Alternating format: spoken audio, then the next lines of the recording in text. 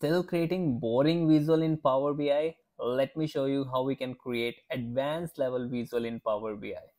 So first I will just showcase you what is the use of this decomposition tree. So this is the advanced visual that we have. So you can see I've just taken sum of sale and then we have some categories. If I click on this plus, I will get some features which are the AI features that we have in Power BI.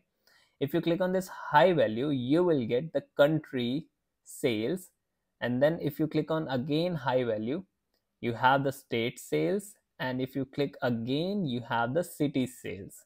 So this is how you can create the Power BI visual in advanced level. So let me show you how we can create this. So I'm just moving to new page. Yes, you have the visual section. You can go to this decomposition tree, and now you will get the field here, and simply you have to drag your fields in different section. So I want to analyze the sales, so you can just check this sales and it will automatically populate here. You can see the sum of sales we are getting.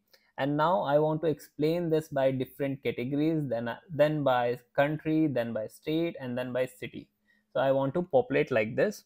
So you can just populate, you can drag the country here, not country, you can drag category, then you can drag the country here simply,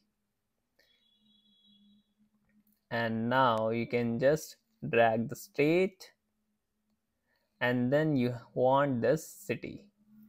So now if you see, I'm just going to resize this visual. If you click on this plus sign, you will get this high value or low value feature. You can click on this high value and you're getting this category. If you click again plus sign, you will get the high value for different countries.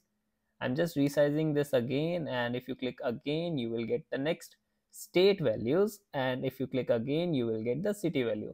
So this is how you can create visual in Power BI in advanced level by using this decomposition tree visual. If you like this video, don't forget to share this video. Thank you so much for watching.